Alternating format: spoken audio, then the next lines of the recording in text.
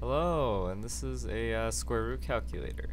Uh, it calculates the exact square roots of of any number that you input into it.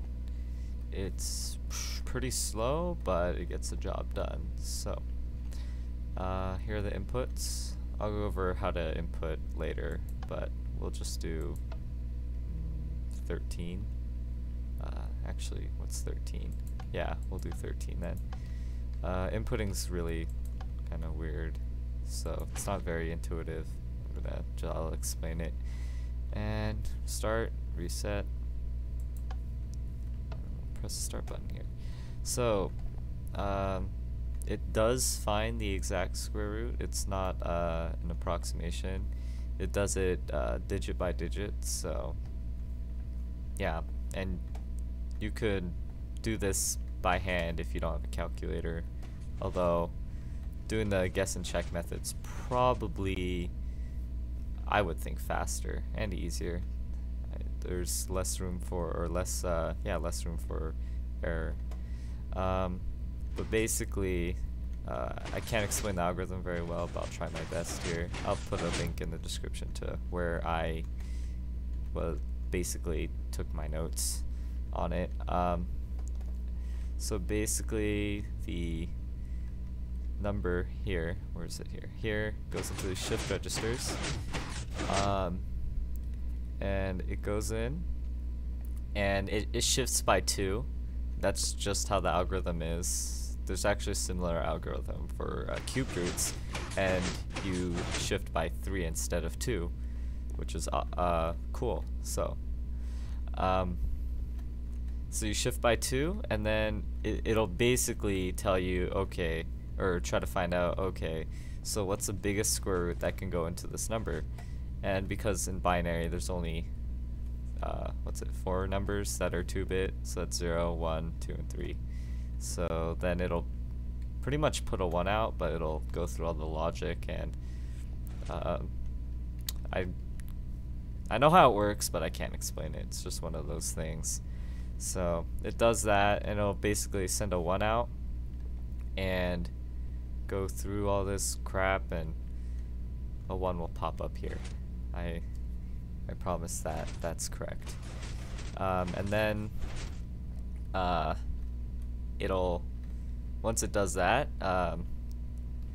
it gets the difference, puts it back into there, and then because these are all subtractors, forgot to mention that.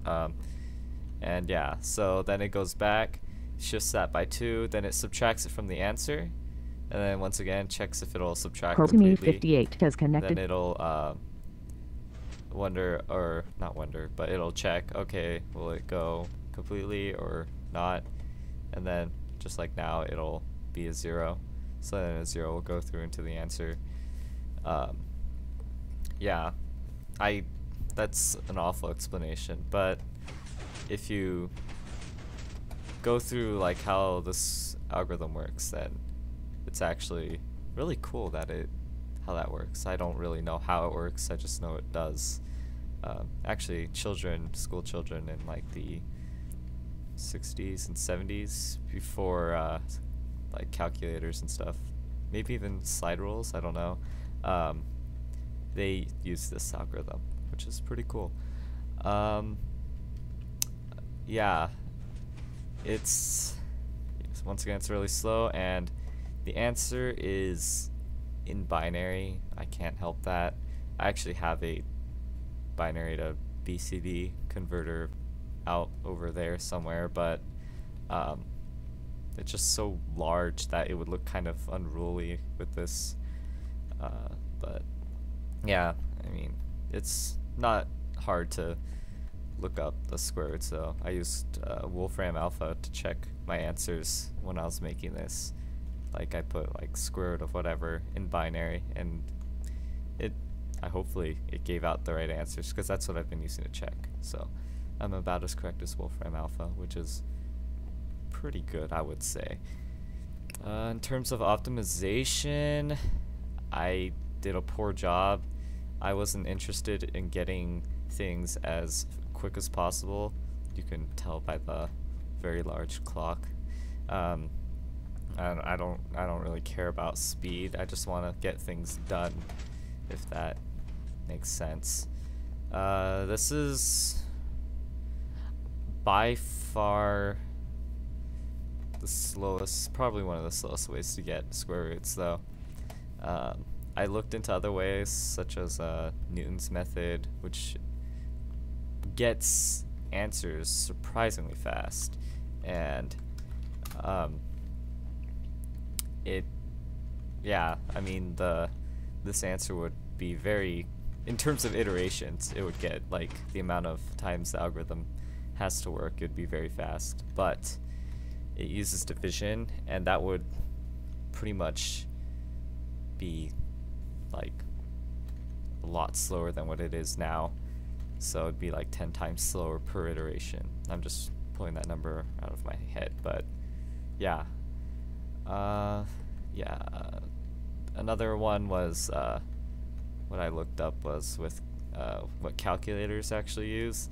Then they use some weird identity that's like e to the ln x over 2, and I frankly do not know an efficient way to do natural logs or exponentials, so I trashed that. And I already knew this kind of thing existed, but I don't really know if that was the best way to go about it. So what did we do? Square root of 13, so that's a 3, so that's correct. Can't say about the rest though. Probably is though, without a doubt. Yeah, I would put a converter here, but I mean it's so large, and I know there is a small one, but that's not updated for this version of Minecraft, and I would have to do a lot of little tweaks, and I just don't want to do that. So yeah, so if you have any questions or comments, just ask away. I'll answer to the best of my ability. So if you plan to download the map save or the MCEdit schematic that I will have in the download link, the description, then you'll probably want to know how to input numbers.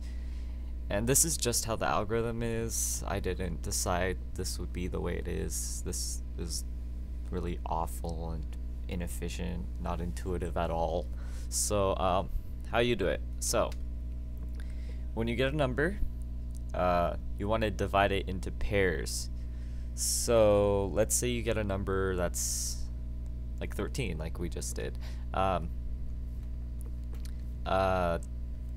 That's 4 digits, right? So it's 1 1 0 1, and that's 4, and that's even.